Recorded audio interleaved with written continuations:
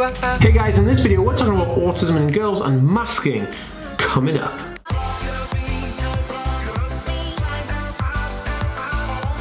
Love good. Yeah. Hey guys, I'm Dan. I have Aspergers syndrome, ADHD, OCD and dyslexia. I make weekly videos on this type of content, so if you're new around here and would like to see more, remember to hit that subscribe button by hitting that notification bell. Also, if you're watching on Facebook, make sure to give this page a like and a thumbs up to see daily videos from me. Okay guys, at the beginning of every video, you know that I read out questions that you have sent me on Instagram, and if you want me to read out your question just like this and be featured in a video just like this, remember to head over to my Instagram and give me a follow and turn the notifications on so you know when I ask you to ask me questions. Okay, first one here. Charlie can help me out with some as well.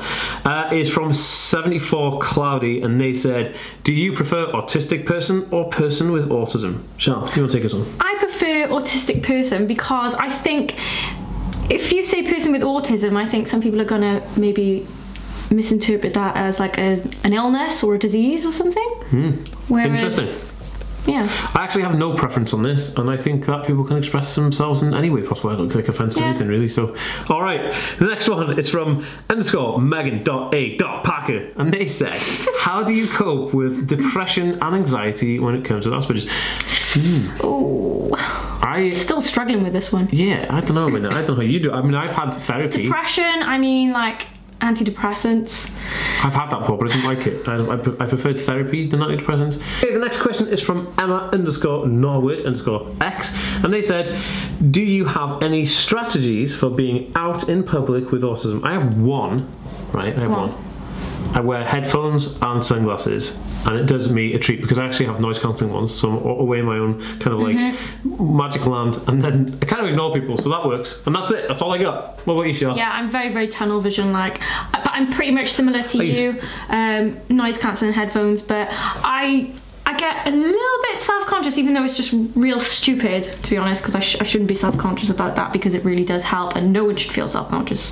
No. Guys, I'm wearing my merch today. If you want to support this channel and get your own, links in the description below or just under this video, get yourself some AspieWorld merch and support the channel. Okay guys, in this video, I am joined by Charles Davis, and you guys have seen Charles in a video before, and I have had lots of requests from people saying, hey, can you have done a video, Charles? So Charles come all the way over on a plane this time to see you lay out here in the office, and it's good fun. So me and Charlotte are actually going to break it down and talk about masking in females, and also tomorrow we're going to film a video for Q&A, which is super dope. So remember to make sure you have notifications turned on your subscription here so you get notified when we upload that next video. It's going to be super fun. Okay, well, Charlotte is actually an MTV superstar.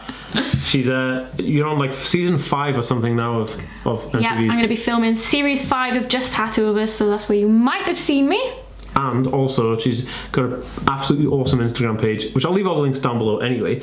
But Charlotte is now doing YouTube videos as well, so I have left a link in the description below to her YouTube channel, so you gotta go over there and give her some love. Make sure you hit that subscribe button, and yeah, you'll see videos that Charlotte makes on her own without me there. I just want to say that that Charlotte also has a diagnosis of autism, and this is why she's doing this kind of stuff. And so we decided that a lot of people don't know that much about masking and masking with females and things like that, and we've broken down what we're going to talk about into 3 kind of headings. And the first one is like, we're going to talk about what masking is, then we're going to talk about how it impacts kind of daily life and things like that, and then at the end we're going to talk about how it impacts the diagnosis process for females on the spectrum. So Charlotte, without further ado, do you want to kind of like maybe outline and explain what masking is? Yeah, so masking is a coping mechanism, and it's basically a result of years of being rejected, that kind of thing, and the want to fit in, because as you're growing up you start to realise that because you're on the spectrum you're a little bit different.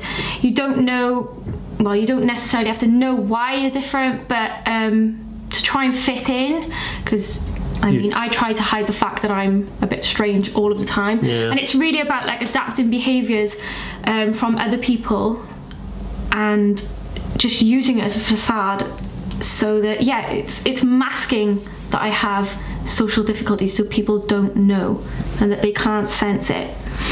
Oh, interesting. And like the thing is, a lot of people, in terms of masking, a lot of people think that it's just a thing that girls do, but I do know that like masking is something that anybody on the spectrum will do. Yeah, of course.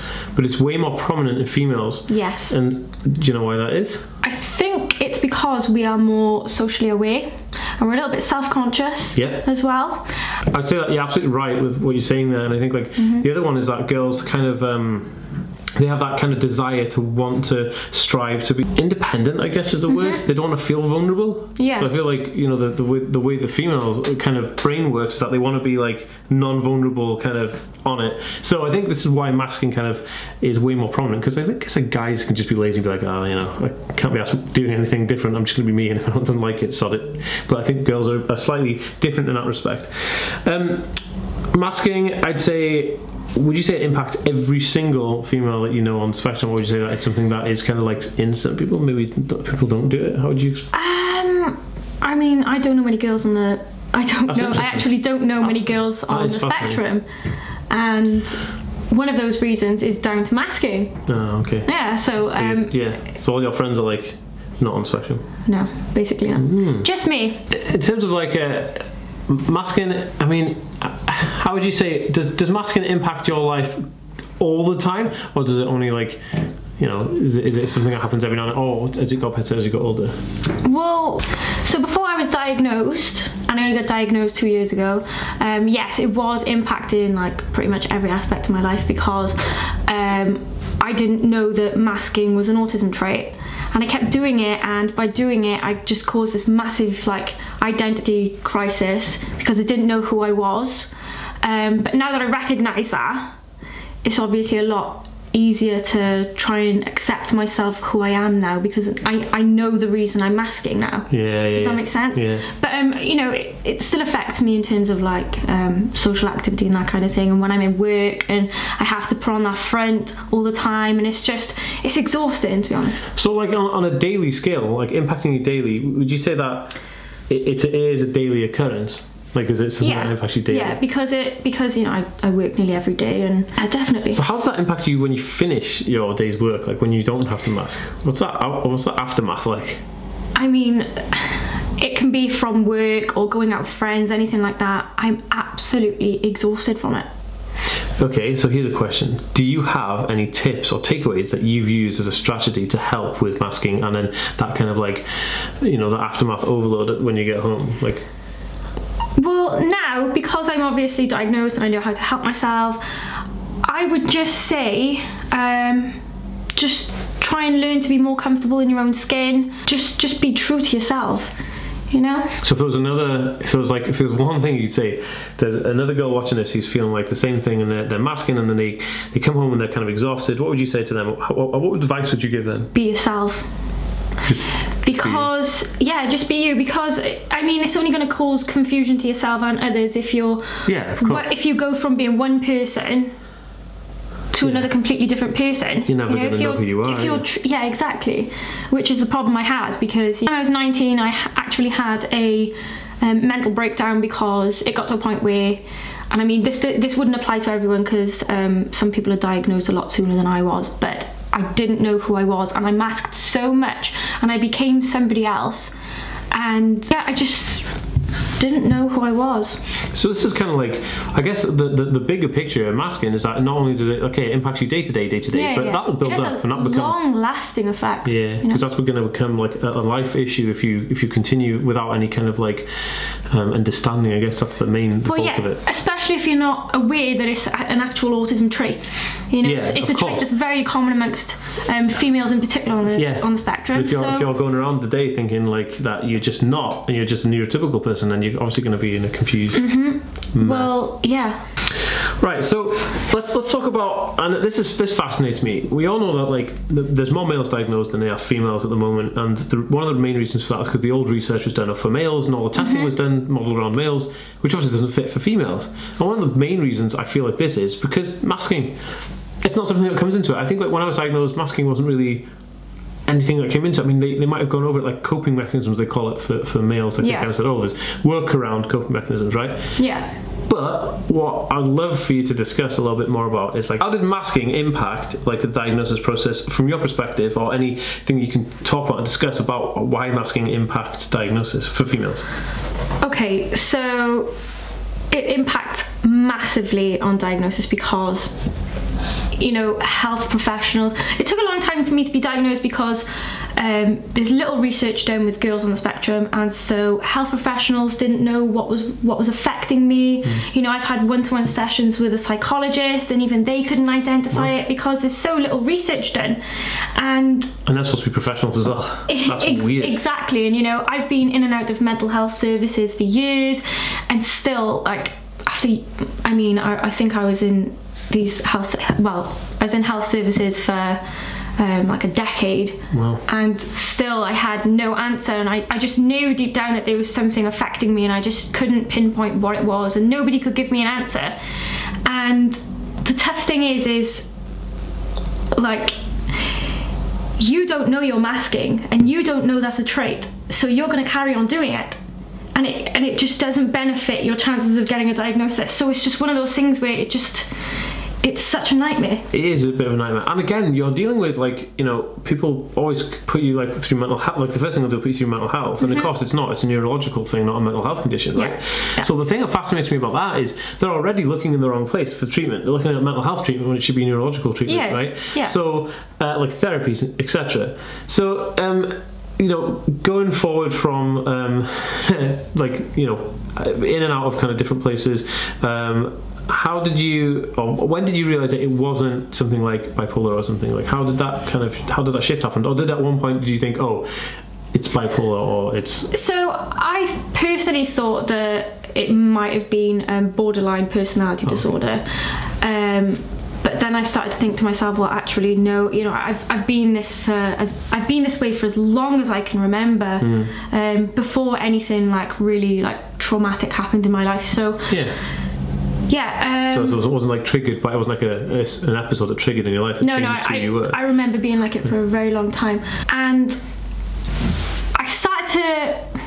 I mean, it started to dawn on me that I may be autistic because I've got family members on the spectrum who are very similar to me in a lot of ways, and although they're a lot younger than me, I still question myself. It made me question myself. I was like, do you know what? I actually see a lot of myself in them. So yeah, you know, after recognizing this in myself, I went to the doctor and I said, do you think I could be autistic? And this is where the masking part comes in. Now, I have learned after a long time of having, you know, well, I've been left to my own devices for such a long time now that I've developed my own coping mechanisms. I haven't had any help, and one of these is to make eye contact. Oh, okay. So generally, they were like, because girls are better at masking, I think girls are generally better at making eye contact because they don't want to make it obvious that there's an awkward situation going on there. Okay. So that's fascinating. You know, I made eye contact with my doctor when he was talking to me, and he said to me, well, no, you can't be autistic because you're looking at me when you're talking.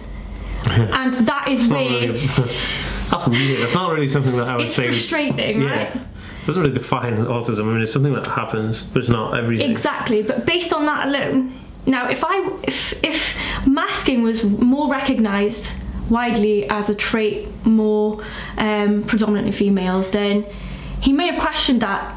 Yeah, I feel like a good assessor would, and I think like what I always say to people, regardless of their gender or sex or whatever, I say to them, oh, just go to your doctor and ask for a referral. Because if a doctor's a GP, they're generally not going to know. And I think there's something like in the United Kingdom that 48% of all GPs or general practicing doctors or physicians, for anybody watching in America, they don't have any understanding of autism, which is scary. That's almost half of the doctors. It really is. And I think that, like, you know, if more health professionals were made more aware of just masking in general, then they may question it, and they may point you in the right direction as opposed to just saying, no, you can't be autistic, and not knowing enough. Yeah, because they're not asking the right questions, are they? They're not they're not digging deep enough, or they're not asking they're not asking the question in a way where it's not obvious, you know what I mean?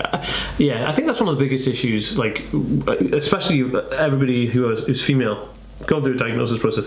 I think that is the biggest issue, if not like the main issue with like girls trying to, you know, get through a successful diagnosis, because I know loads of people get misdiagnosed, they get they turned away, they get nothing, and then a couple of, like 2 years later, and all of a sudden they get the diagnosis with a professional, like an autism specialist or something, and you think, my goodness, how on earth did this actually slip through that net? But I mean, it's something that I know that the National Autistic Society are really pushing on it right now, and they're trying to change this, and this is why I want to do videos like this, so if people do relate, they can have some advice. Now, Charlotte, what would you give advice to anybody who relates to this now, who isn't diagnosed but feels the same way you did when you were like, oh, you know, maybe it's autism? What would you say to them? At the moment, because health professionals aren't as educated on the subject as we'd like them to be, if you have a really strong feeling that you are autistic, then you need to just go to the doctor and you need to ask them to be referred to a specialist.